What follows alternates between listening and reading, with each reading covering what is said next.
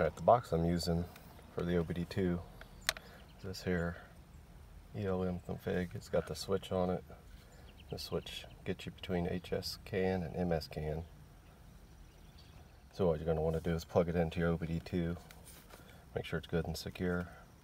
Because when these cables are transferring information, if something gets unplugged, you could brick your vehicle and, well, that wouldn't be good.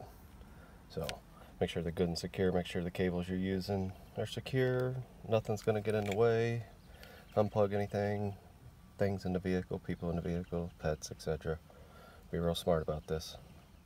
Once it's plugged in, you'll see the red light comes on and you have access to the switch. Just make note that this direction was the HS and the other direction was the MS. The software will actually tell you to switch it if it's not in the right one. At this time you got your computer fired up, you will have downloaded FORScan, installed it. I believe I paid for a $10 for a year to unlock it, which is what you're going to need to do all this stuff. So get some sort of unlock for it. Might be something you find that you're using more often and get a lifetime, but for me I figured a year is going to be enough. If I, after a year, find that I want to use it more often, I guess I'll buy the lifetime. But alright, so you got that downloaded, you got the thing bought for it, got your code, you got it entered. I'm sure y'all know how to do all that. So you're going to put the USB in to your PC. Hang on here, I'll get two hands. Alright, so now we're plugged in. We're going to go to the FORScan software. Try to get that out of the sun some. Okay, now you got the screen up and running. You get the software up and running. You can go here, go down to the connection, down there. You click it. Okay, it says make sure the key is on, it's in the on position. Make sure the HSMS can switch. It switched to HS, which I did, and the vehicle's not moving. I leave that to display just because it's a good reminder. Alrighty, so now it's doing its check. Yeah, I don't know why it calls it this, but whatever. My truck's a 5.0. I don't give a shit.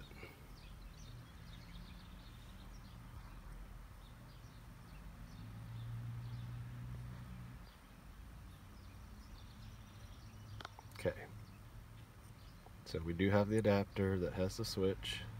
Okay, it'll tell us now to switch it. So I'm gonna reach down, got it switched, and click the OK.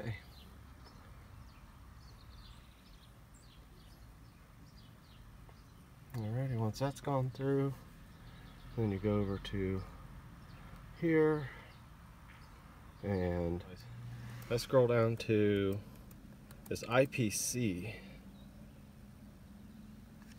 and I go to the mod configuration. Then I go down here and hit the play, and it reads this shit out. So it's got everything read out. So then we go to, let's see here. I gotta go over here to this arrow and scroll down. Alright. We scroll down to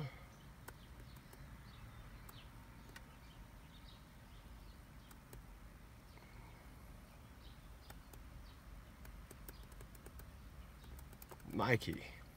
Okay.